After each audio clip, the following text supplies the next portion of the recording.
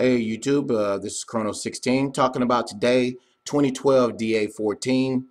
As many of you guys know watching this video, this asteroid is supposed to pass very close to Earth on February 15th, 2013. And in fact, it's going to pass so close to Earth that it's going to pass within the orbits of many of our geosynchronous satellites, if I got that out correctly.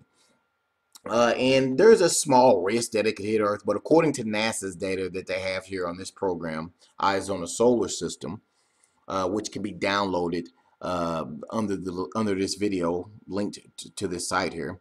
According to the data that they have, they're saying it's not going to hit Earth. It's just going to come very close to Earth. So as you can see, using Eyes on the Solar System here, I have this program. This is a free program, by the way.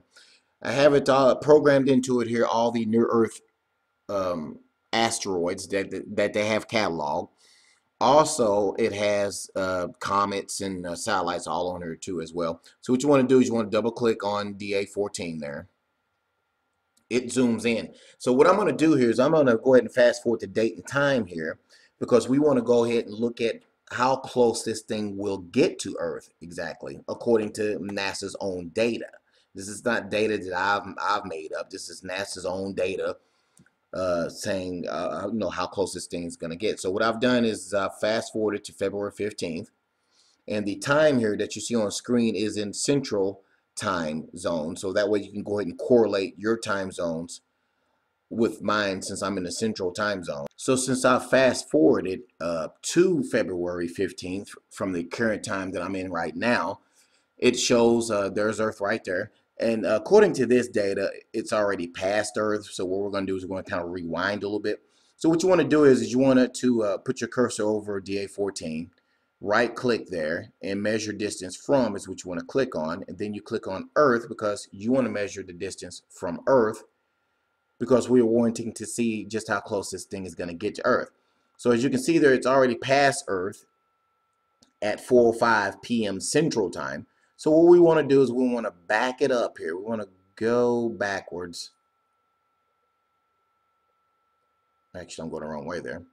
We want to go backwards a little bit, because we want to go back to the close approach time of this thing to Earth. We don't want to go any, you know, further than that. So here we are coming up towards Earth now.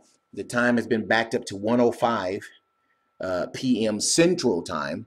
And this is DA14 approaching Earth. Now all these lines here are different satellites, comets, and other asteroids that's cluttered in this solar system, which there's way more things in the solar system than even NASA has cataloged in here. Anyway, as you can see, Earth is getting very big in that picture there. And there's Australia there.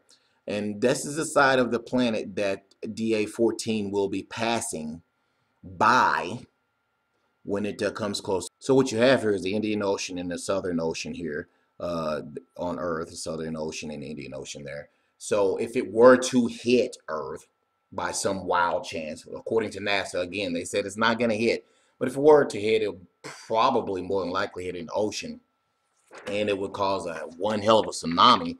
Obviously, we don't want that to happen, but according to some data I have here, if it did hit, okay, according to this data, they're saying that it would hit with the force of, let's see here, 2.4 megatons of TNT. Okay, 2.4 megatons of TNT if it were to hit Earth when it passes by February 15th. And I want to stress again, they're saying it's not going to hit. So what we're going to do in this video, as we already, as the title of the video, is we want to see how close DA14 is coming. Okay, so right here on screen right now it says it's 8,800 plus miles out as it continues to close in. So we're going to fast forward just a little bit here, because we want to see how close it comes. So as it passes Earth, we're down to 8,500 miles now. I'm going to speed up a little bit more there. Earth is getting very big in that picture there, isn't it? And as DA14 comes in, it comes within 8,092 miles of Earth. 8,092 miles of Earth. Let's go back here. Want to get that? I want to try to get it just right.